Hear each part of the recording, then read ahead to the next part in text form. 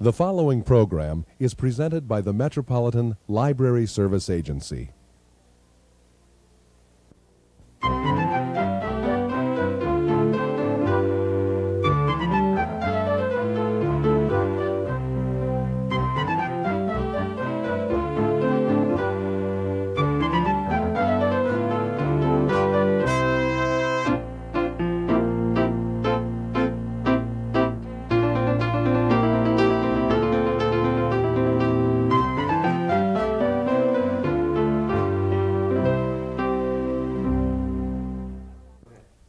Hello, welcome to All About Kids, a program focusing on the interests of children and young people and some of the issues affecting them. Today, let's travel to Hopkins, to the KHOP television studio in the Hopkins schools. Faculty members Sue McLeod and Jeanette Schupp will tell us about a program involving students of all ages in television production and helping those students learn how to become creative and critical television viewers. I'm Sue McLeod, and I'm a member of the KHOP television studio staff. And Jeanette Schupp and I particularly work with elementary age students and junior high age students in television production. And what we hope to do when working with the students is help them become better television viewers, more aware television viewers, wiser about the tricks and techniques used in television, so that when they're at home watching a show, they're actually participating and understanding rather than simply absorbing what's happening on the screen. We also hope to get them so excited about production that they will produce quality shows that have good content and perhaps eventually get into the field of television and help upgrade what's on for children. We also think that having children in television production helps them in all phases of learning in their lives. Certainly, it involves a great deal of problem solving, a great deal of preparation and research, and logical thinking. So those are all things that we hope to do when we work with students. We also find that when working with children in television, that children learn how to cooperate with one another. And it's also very important to us that the children become, rather than being passive viewers of television, that they become much more critical viewers of TV. And we feel that by learning how to make their own productions, they will gain the skills necessary to really be critical viewers when they do watch TV. Students become involved with KHOP-TV because they're interested in learning how to use the equipment. They find the technical aspect of it interesting, and they decide to take the certification class. Once they're involved with KHOP-TV, they learn how to produce a show. And they have produced many shows over the last year. The students at KHOP-TV have produced 77 shows throughout the district, original shows. They tape documentaries, they tape plays, they tape commercials for their schools, and they tape their own imaginative productions. My name is Gina Rose, and I'm from Alice Smith School. And well, I got interested in filming from, like, my grandma and grandpa. They live in Oregon, and they've given us a lot of tapes of home movies, and they've always wanted one from us, and nobody in our family knew how to film. So when I heard about the class, I decided to take the class. Well, I got involved in television because I just saw some people taping, and it looked like fun, and I just thought I'd try it out, and I guess I just got into it more as I started editing and stuff.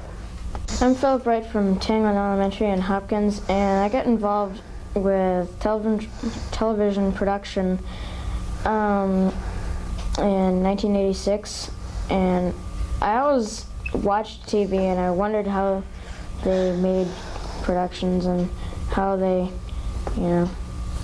got people to be here and then up there.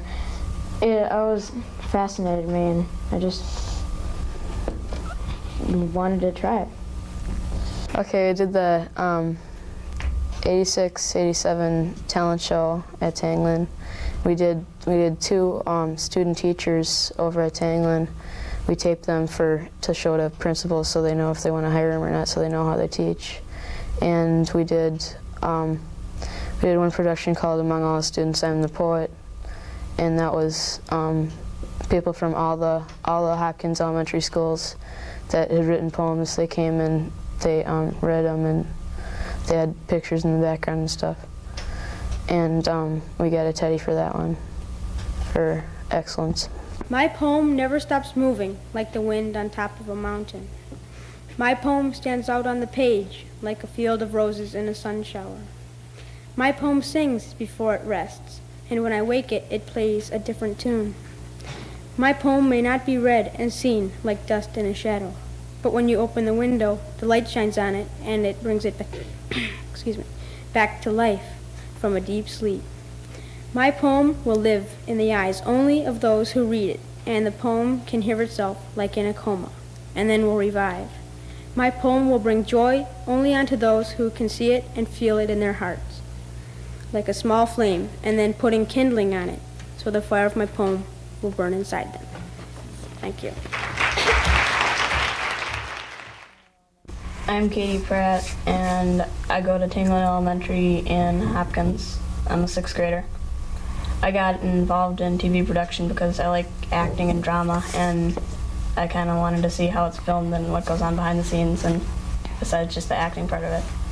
Hi, my name's Joe Wright, and I'm from Tanglin Elementary, and I'm in 5th grade. The reason that I got into television productions are because I saw like Steve and Philip and Katie doing a lot of productions, and I thought it would be really fun. So that's why I got into doing productions. I worked on the Tanglin Talent Show, 1987-88, and I edited a lot of it, and there were so many different acts, and you had to put it together, and you had to have everything kind of blend in together.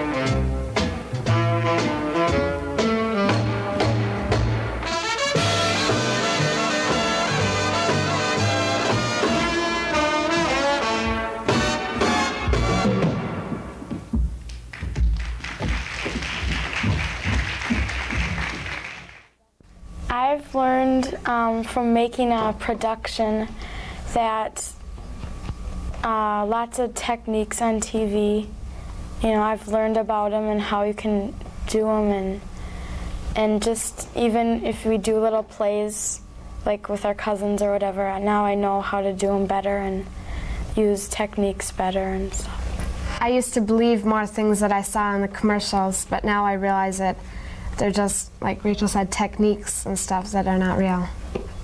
The things I've been working on are, like, we've been learning other techniques, like we did a commercial and we learned how to make people appear and disappear, and we did like things in sequence and stuff. What have I seen differently is when you're watching a TV show, they can make somebody appear to be a lot different than what they really are. And in a commercial, it's really different because they use so many special effects and everything. So it's like you can't really see the truth of it. At North Junior High, I worked on Tubular Tales of the Magical Manhole. It's with Bill Campbell and Sue McLeod and Mr. Ho-Ho, Patrick Ho-Ho. And we did, that's all a makeup play. It wasn't about anything at all, except a magical manhole.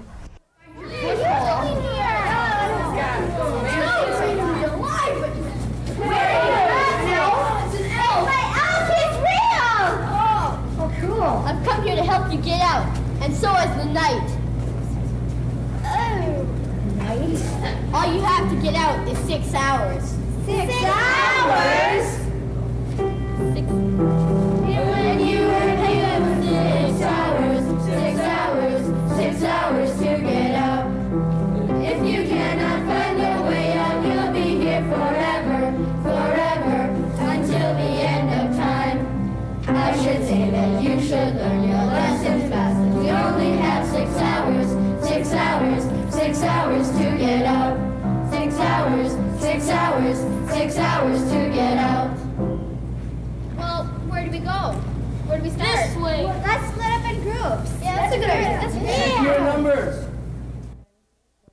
Many of the skills that the students learn when they're working with the cameras, they can use later on in their lives. They can use in the school classroom situation. They learn communication skills, they learn writing skills, they learn how to work together as a group. These are all things that they can carry over into school. To use the camera, it was kind of neat because I've never done it before. And the microphone, it was neat because you get to hold on and it's all yours at the time. And the tape deck over here it was really different from a VCR. I usually do like sound, audio, that kind of stuff, and the Chiron. So, and I edit sometimes too. You learn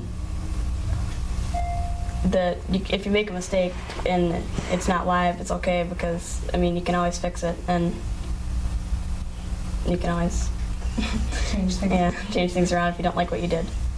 After the students have finished creating their production, doing the script writing, shooting their raw footage, they come to the KHOP studios and learn how to edit on our editing machines.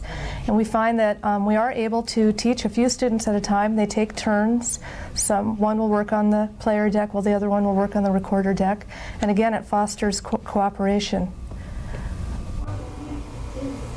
Good.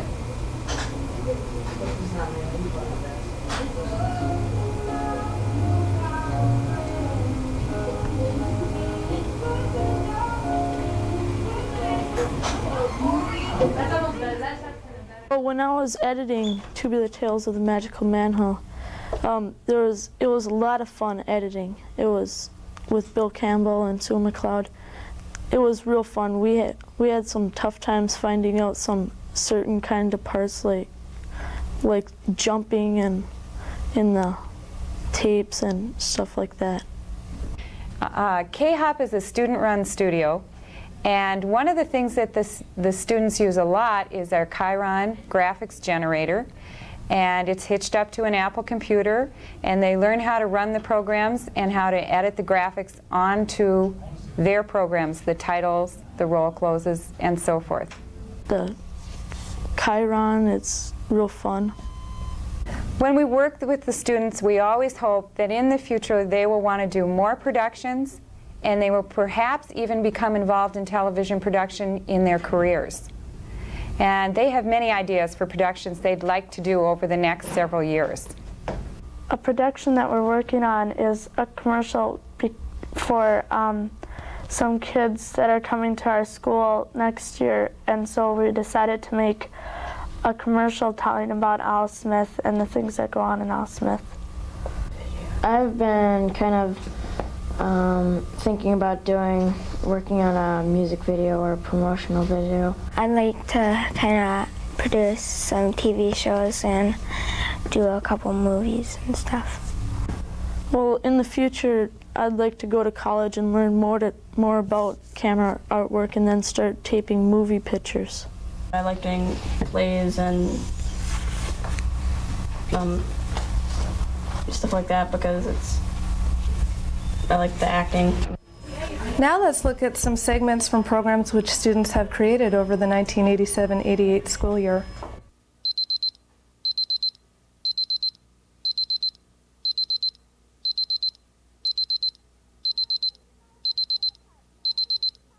Hello, this is the Meadowbrook Cable Club. We're here to tell you about the new playground equipment at Meadowbrook School. Last year, 5th graders in Mrs. Shank's class were given the opportunity to design a playground. This is Mike Ergin at Meadowbrook School, and I'm here to talk about the playground equipment, and I'm interviewing the designers. This is Luke Johnson, a 6th grader and a designer. And Luke, how do you feel about the project, and how did you get involved? Well, I know all the kids were complaining that it didn't have a lot to do, and the only people that could play on it were the kids. So the principal chose a class, which happened to be Mrs. Shank's class, and we all got into groups, and we just chose different things for the playground. The students' plans are combined and then submitted to the school's PTA. At the end of the year, the PTA had $5,000 in their fund, and there was $500 that was given to Meadowbrook from the Hopkins 270 Foundation. And during the summer, the committee was given permission to order equipment. Phase 1 of the plan was installed over summer, and now the students have a chance to enjoy it.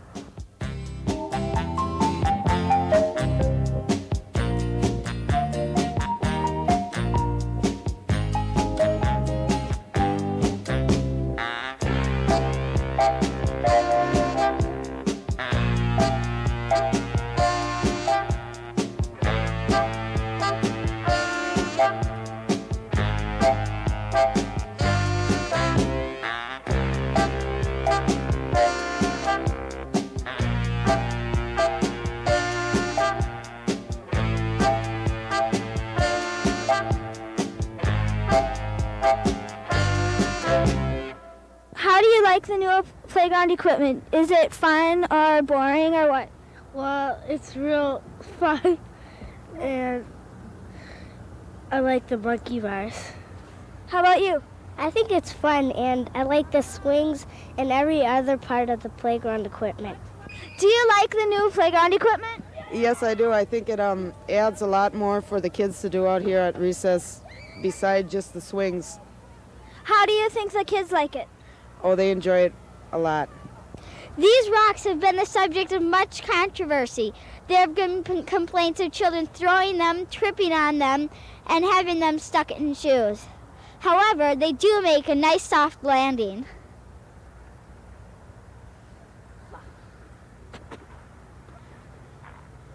What do you see as some of the bad points or drawbacks of the new equipment? Hopefully there are no drawbacks. I understand that there's a number of parents that feel that we should spend some money on making a soccer field or a baseball field, so there's other places for the kids to play, but I think for the most part everybody's really excited about having new playground equipment. The goal is to have Phase 2, or the second group of playground equipment, installed by the summer of 1987, and Phase 3 installed by the summer of 1988. Do you think we'll be able to keep up with the schedule? After seeing the early results from our fall fundraiser, I think we're right on schedule. We don't anticipate any delays, and hopefully we'll be able to complete the whole program by 1988. Is there anything else you'd like to say about the equipment? Well, just that it's very new, modern equipment that I believe is very safe and should be very conducive for our children's physical growth and development, and we are anxious to complete our task. How do you feel about the kids' reaction to your new playground equipment? Well, I think they were very excited and happy about the new playground equipment for young and older children. How do you feel about it? They play on it a lot more, and it's fun for them. I think they enjoy it a lot, you can tell. The overall opinion is that the new equipment is exciting and fun.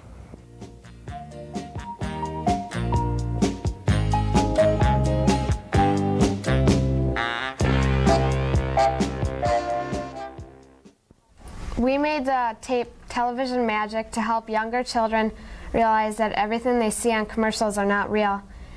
And And tomorrow we're going into a second grade classroom in our school to just tell them about it and teach some more to them about it.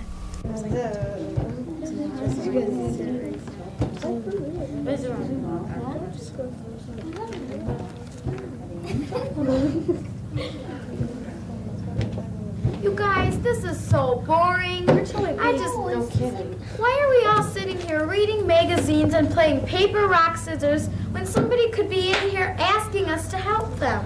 I know, we've learned how to use the camera. We formed a production company. Now all we need is a project. Yeah. I wish someone would come for us to help them. I know. So boring.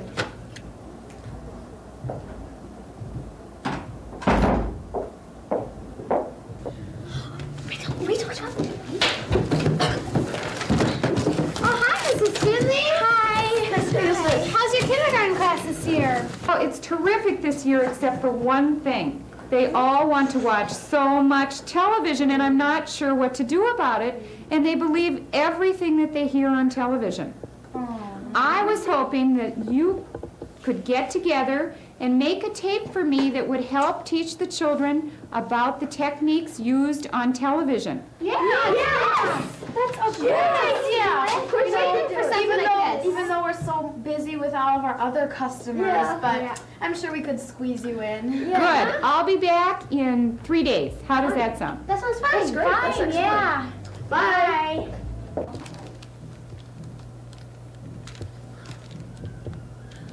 No, I don't really like that idea. Kind of dumb. Sticks. I wouldn't like either. I've got an idea.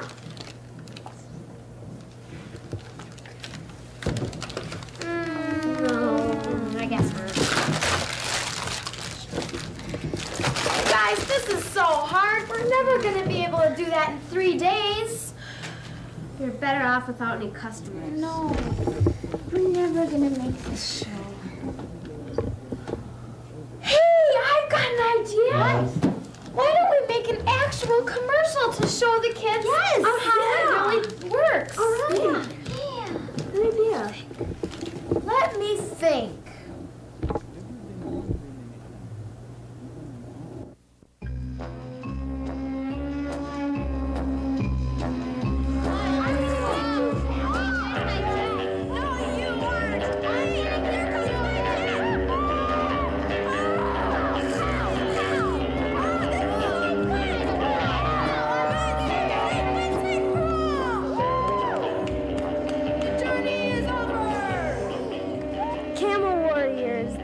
Exciting toy for everyone. You can have explosive battles with your friends. You can beat the bad guys. You can be a hero. Do you want to be part of the action? Yeah! Then buy your Camel Warriors at a toy store near you. Other Camel Warriors, planes, and tanks not included.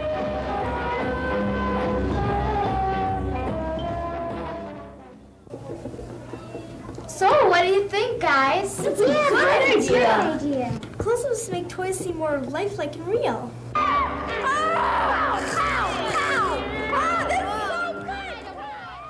Yeah, and it would also illustrate how fast talk and loud music are used to create excitement. Camel Warriors, the new exciting toy for everyone. You can have explosive battles with your friends. You can beat the bad guys. You can be a hero. Do you want to be part of the action? Yeah! It would also show how extra parts and colorful background make the toy seem more fun.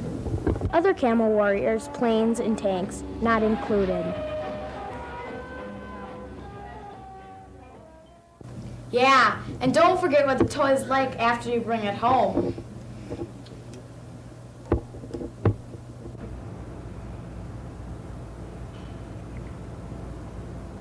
Wow. Whoopee. This is so fun. Wow. I have another idea. How about this type of commercial?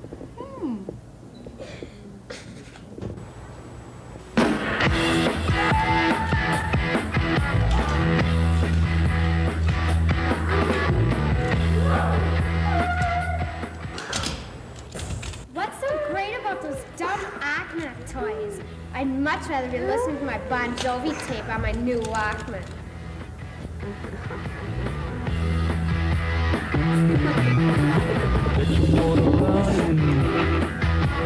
Head out on the highway, looking for adventure, and whatever comes our way.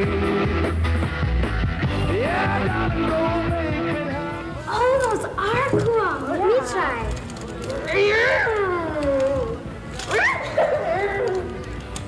Knock toys. If it were any more real, it wouldn't be a toy.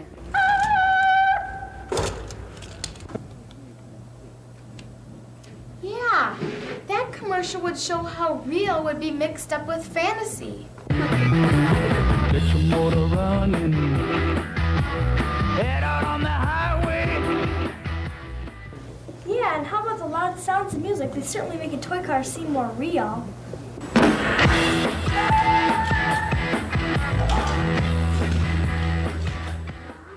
You guys, I think we've come up with some super ideas.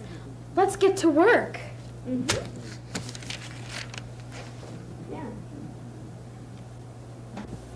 We hope you've learned a little about techniques used in commercials to make you want to buy the product. TV commercials are very powerful ways to sell. You must always remember that you have the most power of all. You can take this TV remote control and turn off the TV. We hope to continue to get students of all ages involved in television production because this way we get them being an active viewer as opposed to a passive viewer when they sit at home and with their families watch those 7 hours of television a day that the average family watches. A fascinating look at an innovative media program in the Hopkins schools.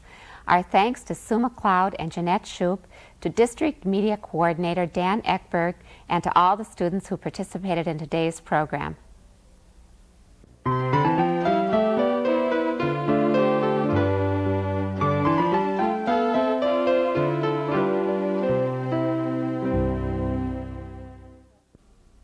Mariella, who calls herself Emmy, is 11 years old.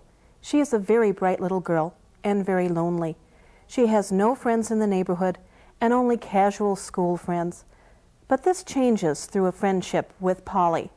Polly becomes best friends with Emmy and her retarded older brother Morton. Through this friendship, Mariella begins to take chances, to reach out to others, and recognizes her family's importance to her. This story is a rich study in character development rather than one of action. In fact, at times, the pace is incredibly slow. This is recommended for grades 5 through 8. This book is on the 1987 American Library Association Notable Children's Book List. M.E. and Morton by Sylvia Cassedy, reviewed by Juanita Foster, Children's Services Librarian at the Brooklyn Park Community Library, Brooklyn Park, Minnesota. Thanks for joining us on All About Kids. Please tune in again.